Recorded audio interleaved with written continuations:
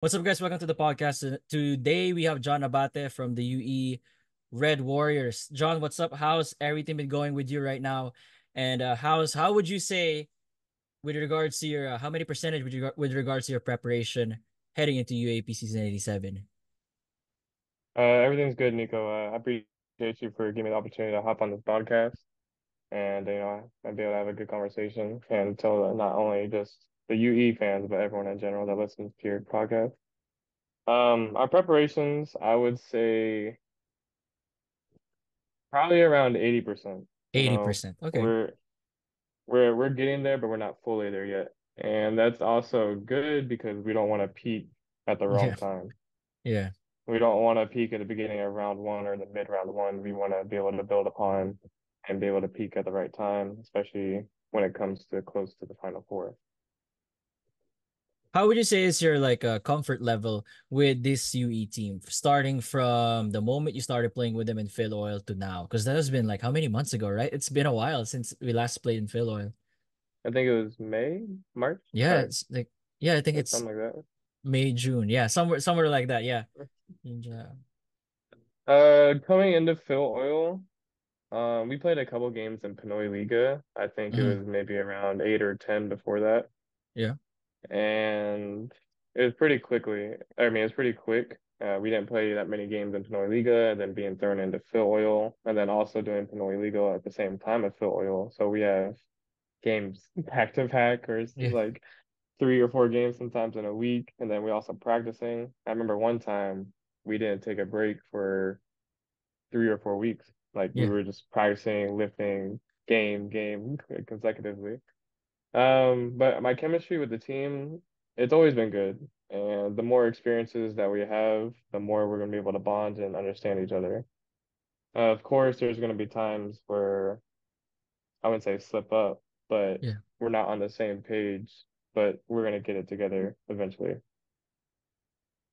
Now, John, like I saw, like I know this is gonna be your first year with UE, right? And Yeah. would you describe yourself like as a leader that's vocal when you see something mess up, like a player or something? Would you tell your teammate? How do you approach those kind of things with regards to being part of UE? It really depends on who I'm talking to. Okay, so Uh, you adjust. yeah, yeah. Especially on a personnel. Like some people I can yell at or raise my voice to. And some people have to be like, hey, this is the adjustment that you need to make. So this and this can happen, or this rotation can happen. And some people, like I was saying, yelling, I can scream at them real quick. They're like, okay, like they won't take it personally. So, just having that and understanding that allows me to be a better leader on and off the court and build relationships on a deeper level. Who are those players, if I may ask? Like, if you could scream at them, or you could at least raise your voice at them, it means there's a certain level of closeness that you could do that. Because you're not gonna do that to somebody you're not close, right? So you wanna drop some names here. I'm sure they could say the same. Like when John messes up, I'm also gonna yell at him. So Uh, on the top of my head, I can think of Keon Spadonis, okay, Gerard, Willow, Jack Cruz. so Uh, almost everybody. That's the starting five. Well, like yeah, well, pretty much. The only person that I would say that I talk to, like, in a calm state, because Mhm. obviously there's a certain professionalism that I Yeah, have of with these course. people. Like, I don't have to raise my voice at you. You're a Yeah. grown man. Hmm. Would be the people who mostly understand. And sometimes I yell at them too. There's a certain moment, but Hmm. also personal as well. So I would say the same people, if not everybody. It just really depends on the timing and the place and if they really messed up or not. Hmm. How would you say was like your transition to UST to UE? Would you say it's seamless? Would you say that it took a while for you to adjust to UE, or it was like a hand and glove kind of fit with regards to your move to the Red Warriors? I would say in between seamless and it Hmm. took a while.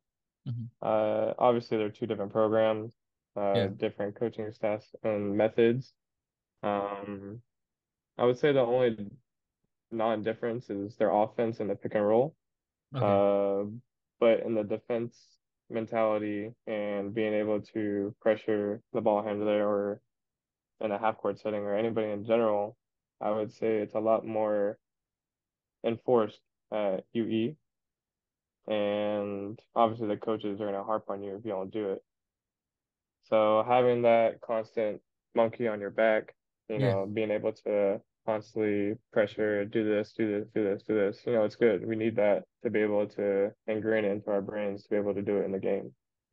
Um, but unseemingly, I would say just connecting with my teammates, that Mm-hmm. wasn't hard at all. I enjoyed bonding with them, and especially for my fellow Mm-hmm. teammates at UST. Like there's some I still talk to or like hang out with, and the same thing goes at UE. And with that one, with regards to now being with UE and everything, where was your role clear from the very start? You're gonna be our point guard.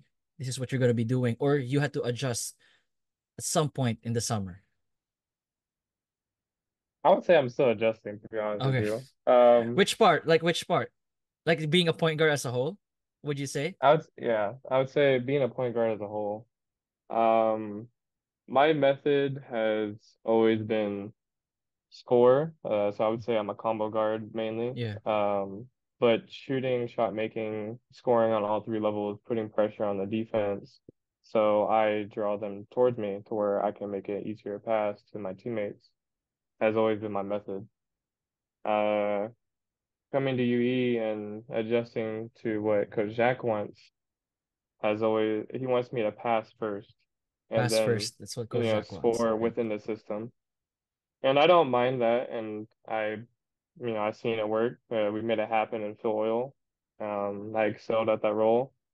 I'm just even now, or even at the early beginning, Mm-hmm. I'm still going through the bumps and struggles.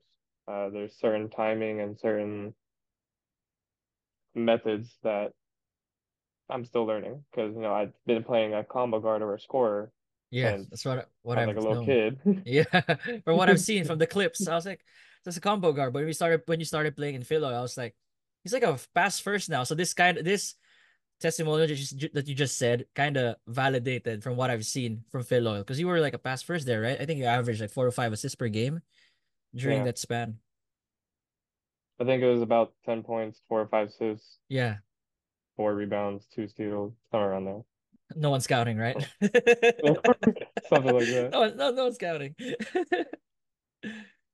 So with that one, John, like how's everybody so far right now with regards to having their roles cemented? Like you already know, like everybody's clear with their roles at this point. With regard, since we are just literally a week away. I think we're just 1 week Yeah, away, like a a week week and a away. half, a week and a half away. I would say people have a good idea about Mm-hmm. the roles. People have Everyone a understands their position, what they need to do, and how to do it. But there's obviously going to be times or situations to where we get mixed up, and then that's just where communication and understanding what the coach wants and how our players are going to be able to adapt to the situation comes. So communication is a really big part, and I would say, like I said earlier, we're at 80%. Mhm. Uh, there's new things to figure out every day, but we have a good foundation of where we're at. I've been seeing you on the bench last year, season 86 with UE. You're always at the end cheering on your teammates. Would you say there's a difference with the way UE played last year, especially with Remogat there to now? Would you say that there's an overhaul, or it's almost still the same? Coach Jack didn't change as much. The difference between this year and last year, I would say it's more systematic. More systematic. Okay. I would say there's not more of a one person that's scoring because Raymond Moga, he was a great scorer. Mm-hmm. He was a great person and he could shoot the ball and score on all three levels. Um, on this team, I would say it's more pick and roll offense. Obviously, if we're going to score on a fast break, we're going to score on a fast break. Or if we Mm-hmm. can have the opportunity to be able to take our opponent one on one, we will. But it's mainly team basketball, pick and roll offense, 1 or 2 passes, get the best shot possible, and execute to the best that we can. In all your games so far during the summer, do you have any memorable ones that you remember? One that will always stick with you as of now? For me personally, or as a team? Just you personally first. And then you can say maybe as a team that you felt like maybe this is a good win for our team? But you could I Hmm. want to start with you first. For me, I would say Pinoy Liga when I scored 14 points Okay, Pinoy Liga. because I was struggling at first for a while, especially with the first earlier games. I think that was like my fifth or sixth game with UE, Okay. and I was struggling. Like I was missing a lot of shots. I was missing like easy shots. Like I think I missed even a layup at some point. And just to have that kind of felt like I got the monkey off my shoulders, or I felt Mm. like a sense of relief because I'm like, okay, I'm proving to myself that I can do this. Now let's do it again and let's keep it going. On a team aspect, I would say that little run that we had in Phil Oil, Mm-hmm. we won several games in a row, Mm-hmm. and it was so I wouldn't even say it's one win or one. I would say a collective wins together because we were all on the same page and we were executing at a high level for the most part in each game. And being able to do that, there's a good sense of like feeling good that like, okay, we're all good. You know, we can do this and we can all do it all together. Do you remember the name of the school that you faced in that Pinoy Liga game where you scored 14? It was Sam Beta B team, I think. Oh, it's But Beda. Yeah, it's a mix of their team. It's usually mixed, right? It's yeah, not pure yeah. team B. I know it's a mix of their team A and team B. But yeah, that's a great. And actually, from there, it showed in Philo you're really consistent. There wasn't like a game where John scored zero. It's been consistent to what when I first saw your first game, because I watched all of Philo since there's nothing much to watch during that time. So I want to watch Philo, see where these college teams are at. And I saw Mm, like this Abates looks like a sleeper for next year, for next season, in the upcoming season at least.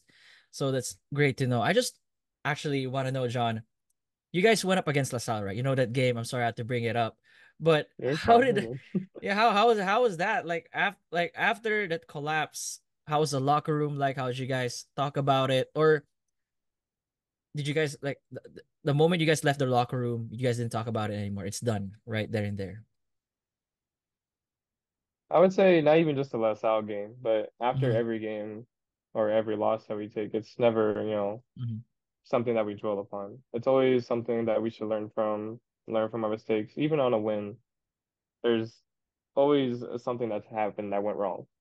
Mm-hmm. But particularly from the LaSalle game, KQ went on a great run. He Yeah. scored, I believe, 13 points in 3, 4 minutes, something like Yeah, that's crazy. It's like a Reggie Miller, like in a that. Yeah. way. And then he happened to hit a game winner. It was a tough shot, did a step back three on the right wing, I believe. And in the locker room, of course, if anybody goes on that type of run, coaches are gonna be mad. Yeah, this will be mad. The team, well, letting one person go on that type of run, great job for him, but we need to be able to make that adjustment on Mhm. defense to be able to shut him down and not let the team build their momentum to where they can come back. So I would say in the team locker room atmosphere, we understood what happened, but we gotta mature for it. We gotta mature from it and learn from it at the same time, and just not let it happen again. Yeah, it's great to know. Actually, UE is one of those teams heading into season 87 wherein people are having a hard time projecting, considering that Mm. this was a team wherein Ray Mogat came from. So you guys are coming in unknown in a way, but which I think you guys like. You like to surprise teams. Just next thing you know, the heck, UE's right here, right? UE's right there for the final four, and I think you that's the mindset you guys want. Mm. I mean, it'd be nice, to be the underdog and then make it to that final four, but we're a good team. There's a Mhm. lot of people that can contribute on many different levels. Um, so I wouldn't say we want to be a sleeper, but we want to be known and respected just like any other great team. Great. And is there any player that you could share with us, John, that has grown throughout the summer from 86 to 87, a player that made a mark? Since we don't see the practice, we don't see much, all of your closed door tune-up games. So for you, like if you could spill that a player or it could be multiple players. You feel A player that like that grew, like like grew has grown so much this summer, at least in your perspective, or got better by a lot. I mean, can I say the whole team? So, I mean, you can say that, yeah, yeah, but the whole team, of course, like the chemistry, right, from 86 to 87 has gotten much better, especially that nobody left throughout the summer. It's been the same squad. At least you guys know who you're Yeah. gonna be rolling with. So I think that really helped. Which is in Yeah. a while. It's been a while since UE's had this stability. Hmm. I mean, it's So, always nice to mhm, have stability and like build a foundation mhm, on because we know, mhm, it's like being able to know who your loved ones are and be able to know who you can like, count on and be able to be supported by. So like, you don't mhm. have to worry about that. It's all good over there. But Be- like I was saying earlier, everyone grew in mhm. their own individual way and a team altogether. I would say exponentially the rookies on the team, The Nico, rookies. Ranji, Drew. I mean, if you want to count me as a rookie, you can. You are Uh, technically a rookie. Technically, yeah, you're coming in as a yeah. rookie. I would say we all grew in our way to be able to understand how we play our UE, our role, and being able to excel at that in multiple ways and find a new role and be able to contribute even more to the team. How many years do you still have, John, including this one? I have to. So this one and the next one. Next one's your Yeah, season. final one. Yes, sir. Nice. And then from now till like September 7th, do you have an idea when your first game is? Because they haven't released a schedule yet. September 8th? September 7th, I believe, Also? against UST. Oh, on Yeah, the but first day as I well. believe, yeah, I believe so. Because I thought it was the September 8th as well, Yes, on was Sunday, what I also thought. and then I think I saw something or somebody said something to me. It got changed to September 7th. So first the first day as well, along with the Yeah. Ateneo UP game. Hmm. I believe we play after them actually, which is After kind of that? weird because Really? What? we're not the host. We're not the host. I thought UP would be playing the last game. Maybe Yeah, I I'm could be thinking they wrong. want to I go could be home. wrong. I could be May- wrong. I- I could be wrong.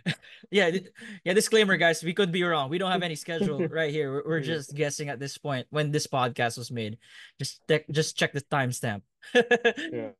Do you have like a team that you are a player that you been looking forward to face this coming season?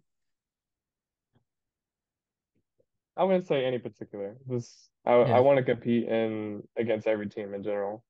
I wouldn't say I have something against every team, but I want to give my best to each and every one of them. That's great. And from now till the opening, do you guys have any closed door tune-up games that you'll be facing? Did you guys face any pro teams prior to their season, like any PBA team and PBL teams? Because I spoke with the others and they faced some PBA and PBL teams. PBA team, no, but we've Mm-hmm. played MPBL, Mm-hmm. Korean, and I believe one Taiwan professional team. How was the what was it like facing the Koreans?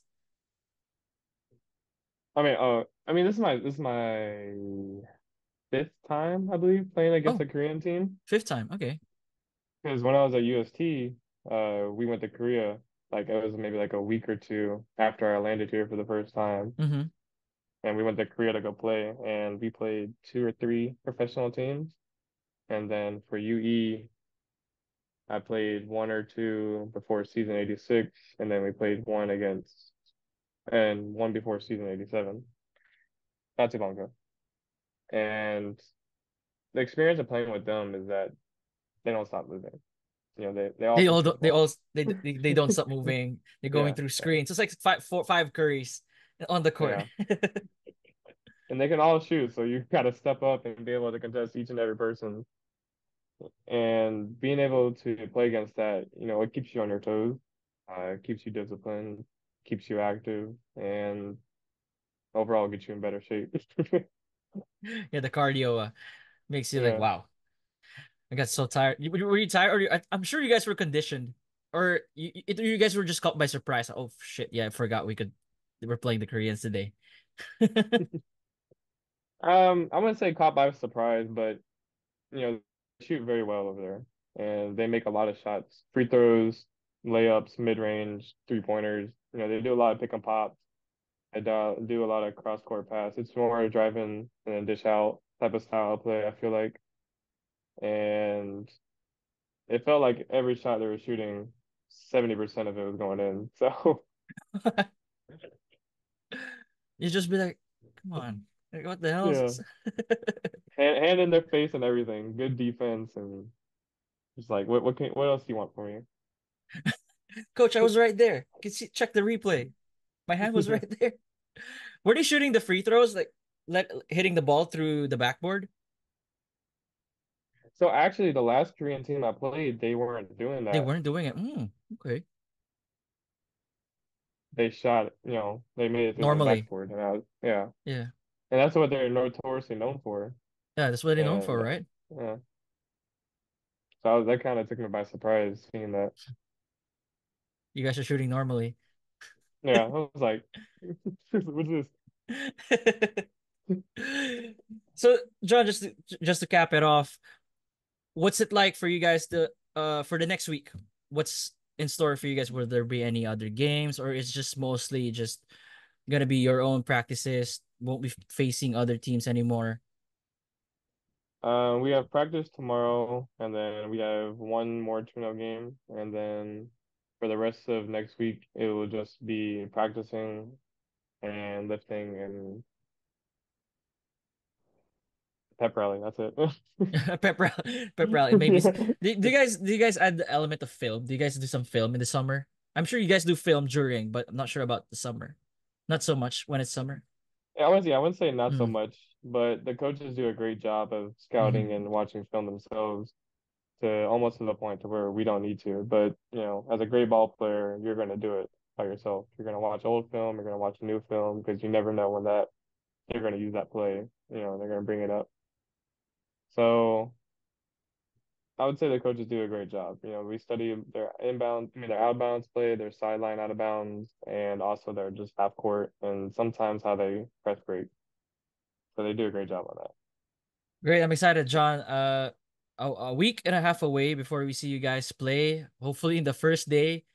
Hopefully we're correct. If we're not, then sorry Yeah. guys. We don't have any schedule with us.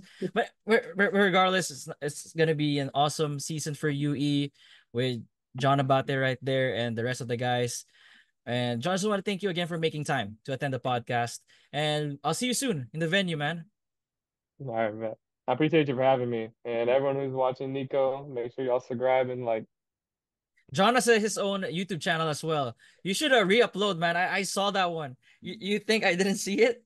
You should you should upload more. You should upload more. I got you. I'll get on it. Behind the locker room or something or whatever. I'm just Yeah, kidding. But yeah, you should upload behind the more, John. scenes. It's interesting to see those vlogs, especially from a player Mm, perspective. Not a lot of people do that right now. Not a lot of players. Coach no. Topex used to do his behind the scenes, but I think he stopped.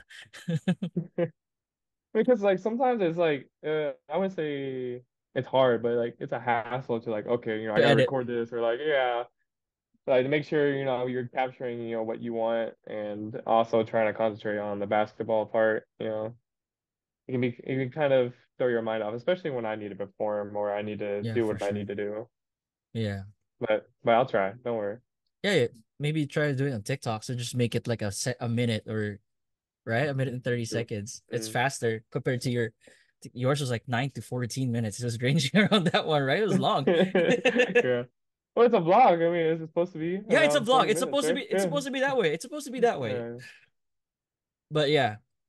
Thank you so much, John. I can't wait for those vlogs if you can. Like you heard it here first that I tried to tell John, you gotta restart that one.